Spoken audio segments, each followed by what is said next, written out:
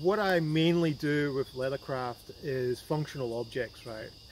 Things that are made from leather that perform a function, right? Like a good example is a belt or something like this, yeah, or a knife sheath. But as well as doing that kind of stuff in the workshop, sometimes I just have a little bit of a play around, and I do bracelets and I do hat bands, okay, and things like this. And I try and make them, I like using slightly more unusual materials, and I try and make them as unique as possible, alright? Because if you're going to buy a custom hat band, you don't want to make it look like the standard one you would get with a Cobra hat, okay?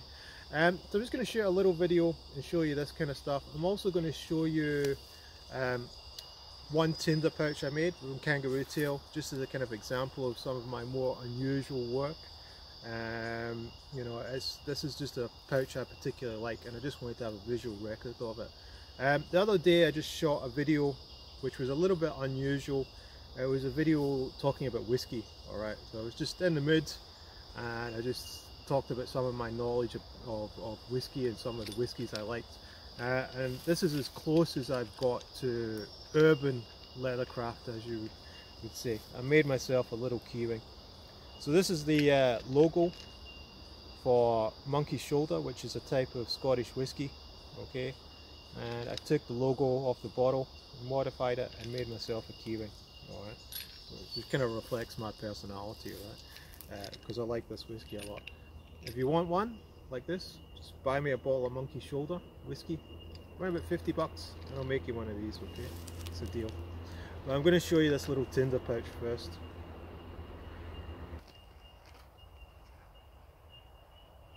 I wanted to start just by showing you this pouch that's made from kangaroo tail, and this is really nice leather, and this is one of my all-time favorite pieces of leathercraft work that I've made.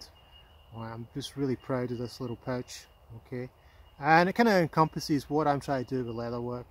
Okay, so this is a pocket pouch or Tinder pouch. It's designed to go in a pocket or a haversack and to carry a little fire kit.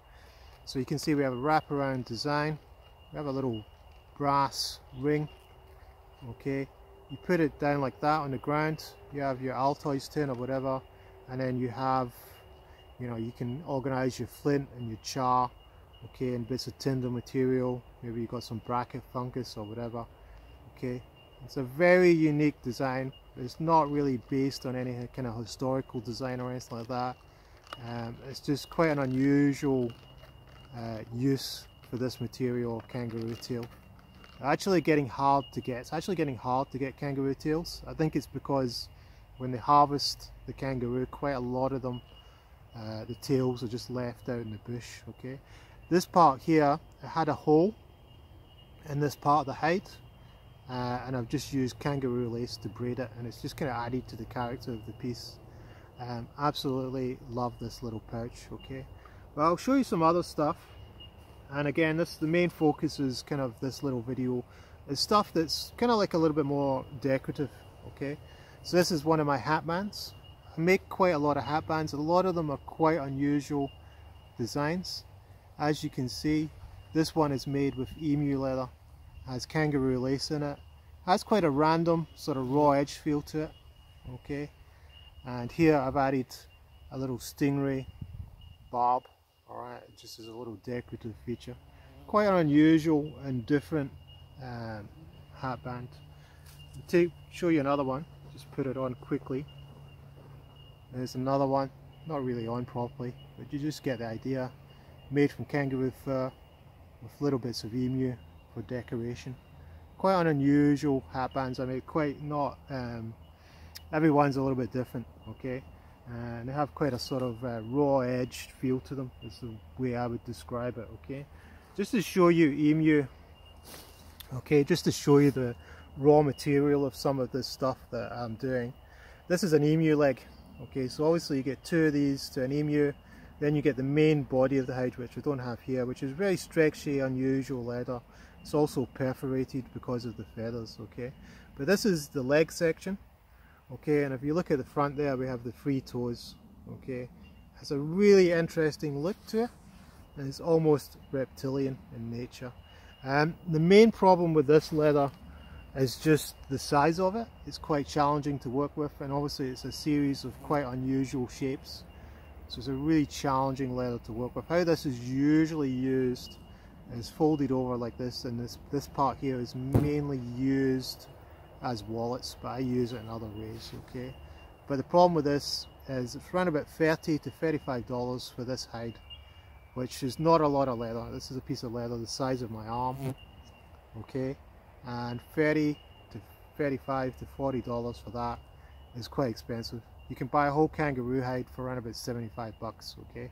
So quite an expensive leather to work with. So consequently, some of these items, when you look at my Etsy store, they are a little bit on the expensive side, but the raw material is quite expensive to start with.